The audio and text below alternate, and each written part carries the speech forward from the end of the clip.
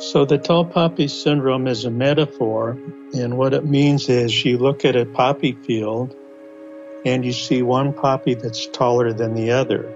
So there is a tendency in most countries to cut that poppy down so that all poppies are uniform size.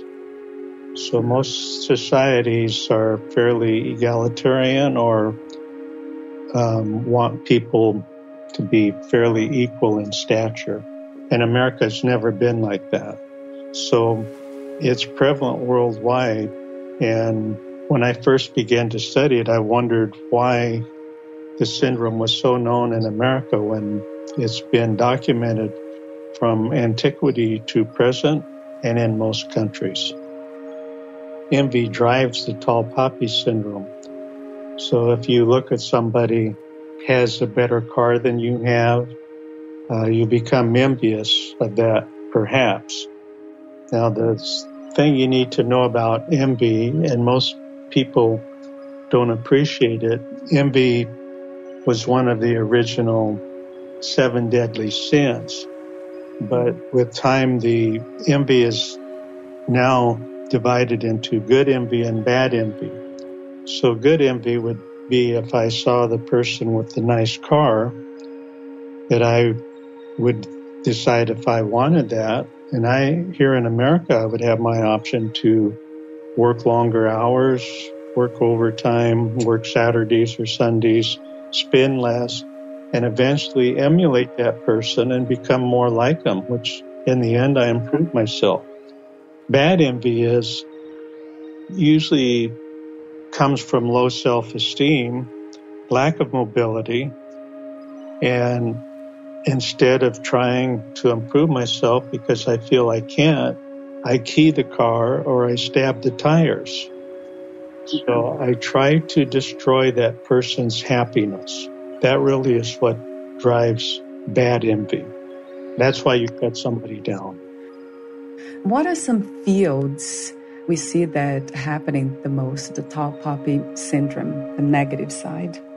Well, the big things in America, once again, it's cultural driven.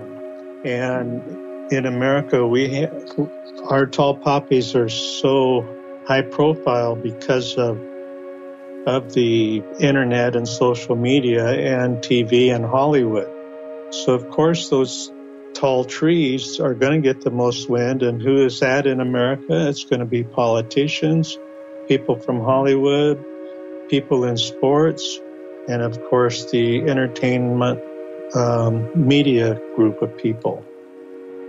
The tall poppy syndrome happens mostly within your tribe because it's people that you're familiar with. So people you work with, your neighborhood, the school system where your kids are.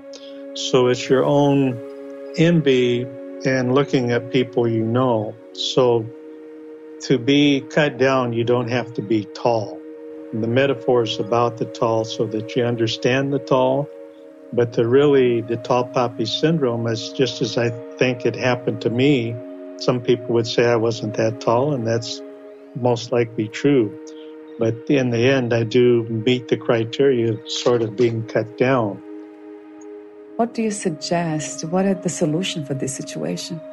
Well, first of all, you have to understand a little bit about emotions. And America's been, and probably the world, really doesn't understand emotions. And there was about 20 years ago, emotional intelligence hit the business world. A man wrote about emotional intelligence and said that it wasn't all about IQ, it was about emotional intelligence as well. And we need more self-awareness. And the self-aware businessman is very, very important to being successful in his company, perhaps more to success than working hard.